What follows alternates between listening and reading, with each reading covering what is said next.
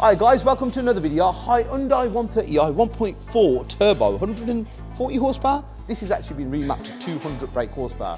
This client has come in for a back box elite. As you could see, Cam, the young apprentice, is starting getting it all prepped, as you could see. So it's got the hole on the one side, which is going to have the beautiful slash straight cut tips. Yeah.